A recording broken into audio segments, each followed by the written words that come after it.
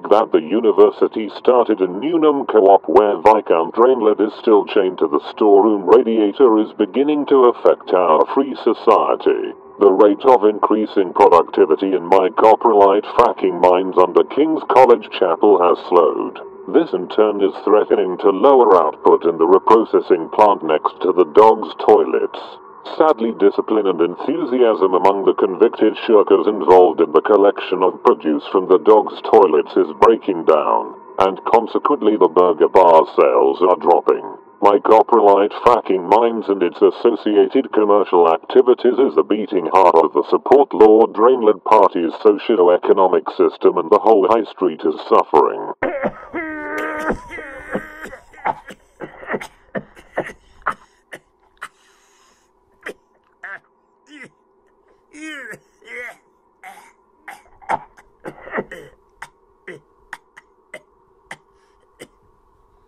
Excuse me.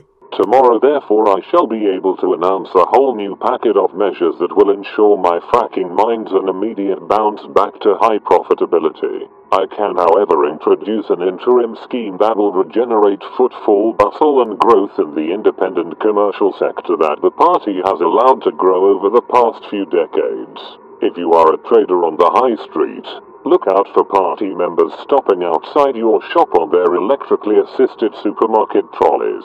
As soon as you can, fill the trolley with your produce and say, "You are a member of the Support Lord Drainlid party. Please take this cargo of goods free of charge to Lord Drainlid himself for quality testing, and if they pass, I claim my Red Mask certificate awarded for excellence." All independent high street businesses will be entitled to achieve up to 5 Red Mask symbols of excellence per month, and they must be displayed prominently in their windows for all to admire. I thank you. Agape.